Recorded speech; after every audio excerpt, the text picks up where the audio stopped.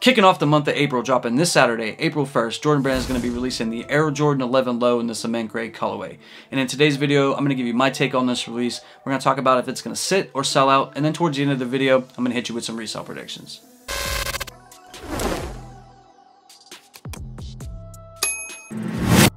Now, the first thing that stands out to me about this release is the retail price tag. Now, on the Nike sneakers app, these are listed at $185, but I've seen some retailers online, they're going to be charging $190 for this.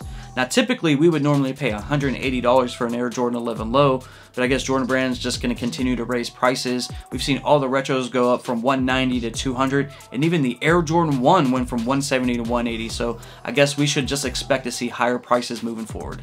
Now, when it comes to the Air Jordan 11 Low silhouette, personally, it's one of my favorites. Like, it's one of my go-to summer sneakers each and every single year, so whenever they do come out with them, and they don't come out with lows too often, but whenever they do, I take a hard look at them because they look great in the summertime with like a pair of shorts, a nice shirt. You know, when you have Jordan 11 Lows on your feet, it's hard to go wrong with that whole outfit in the summertime.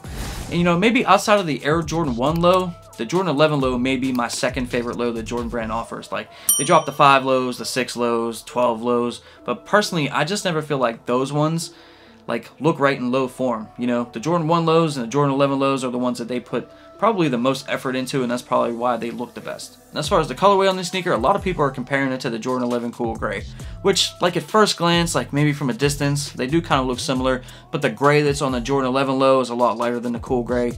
And the Low also has hits of University Blue on it as well, which I think is a nice combination. I think it works really, really well. I think this is a fire sneaker in my personal opinion, and if you can't tell, I'm probably going to be picking it up on Saturday.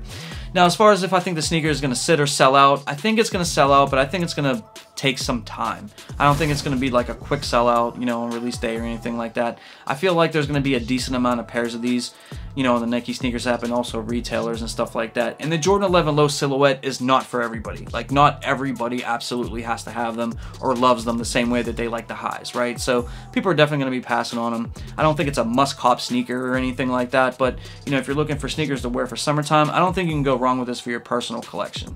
Now, let's talk about the resale market for a minute when it comes to this release. Now, at the timing of this recording, which is the night before the release, this is basically averaging, I'd say, around like $240. Now, retail price tag is like around like that $190 range. And I feel like the prices are definitely going to come down once the sneaker releases. I feel like there's going to be a lot of pairs on the Nike sneakers app and across retailers and stuff like that. So it's not like a hyped release. It's not going to sell out really, really quick. The demand for this is not really, really high. So I feel like after the sneaker drops, people get them in hand and stuff like that. I feel like it's going to be like a $220 to maybe $250 sneaker. So on the lower end, the smaller sizes would be like $220, and you know, around $250 for the bigger sizes. The bigger sizes are going to net you more potential as far as profit goes, but I don't think this sneaker is really going to do really well out of the gate. But if you look at the history of the Air Jordan 11 Low, especially in nice colorways, they always go up over time. I'm not saying you're going to make $1 million off of this release, or you should invest $20,000 in these or anything like that, but they do go up over time, right? They do tend to go up to around like that $300 range, especially for the Air Jordan 11 Lows that dropped over like the past like maybe 3 or 4 years. Those sneakers are $300 and $350 and stuff like that. Outside of maybe like a women's Air Jordan 11 Low, the men's pairs, especially in nice colorways, always go up.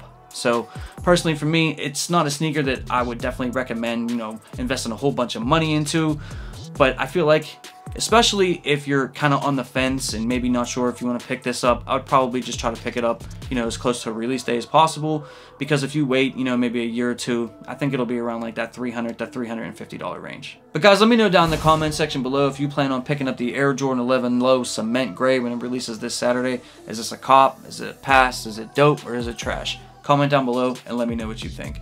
Guys, do not forget, I go live every single Friday night at 7 p.m. Eastern Standard Time. A lot of my YouTuber friends come on with me. We have a great time.